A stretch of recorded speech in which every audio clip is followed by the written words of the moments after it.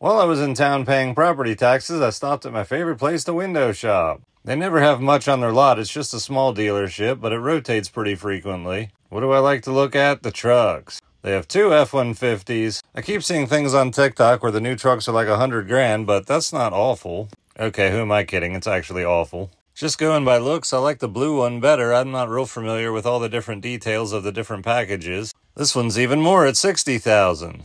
They're both 2023s. This one's an XTX and this one's an XLT. I'm not really a fan of the chrome look, so the cheaper one actually looks nicer to me. And then I went over and found their used vehicles. Seems like the stuff 3 to 4 years older is only about $10,000 cheaper. I don't know if carpet's the only option these days, but I really like a truck that I could actually wash out on the inside. Not that I ever really do. The used ones have a couple scuffs and dings, that's typical. But my favorite truck on the lot, honestly, is this one. It's my '02 Silverado with ripped up seats and a vinyl floor.